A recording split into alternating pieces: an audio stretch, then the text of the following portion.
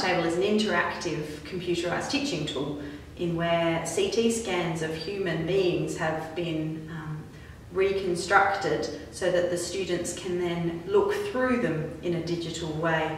They're able to take slices through different planes, they're able to identify organs and relate them to their anatomical positions, and they're able to build up and take away layers as well. So it gives them a really good overview of human anatomy. The Anatomage table is a different way of learning anatomy in that it is a bit more interactive for the students. They get the opportunity to essentially perform electronic dissection, and if they do decide to look for an organ or a structure and they make a mistake, they can just start from the beginning and work through again. So it gives the students an opportunity to challenge their understanding, and if they don't quite get it right the first time, there's no problem. The Anatomage table is really cool.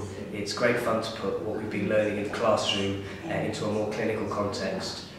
With the electronics, you can sort of zoom and look around and feel that you're learning a lot more and putting what you've already studied in place within the human body. If we go back to drawing on our borders of our femoral triangle, so we pop on our superior border.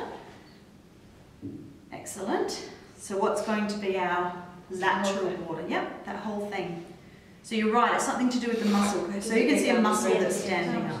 Yeah, so draw all the way down.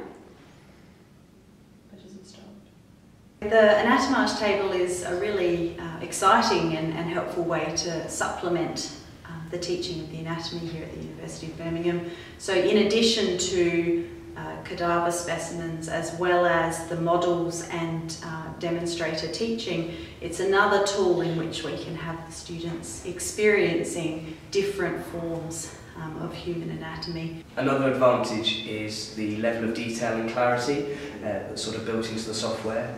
The ability to look through any section and sort of zoom in and out, getting deeper into the tissue, and you can sort of help place the different parts of your learning together as a whole body, and it really helps with the regional anatomy. And compared to looking at a textbook, which is a set of still images, you sort of work your way between them and fill in the gaps.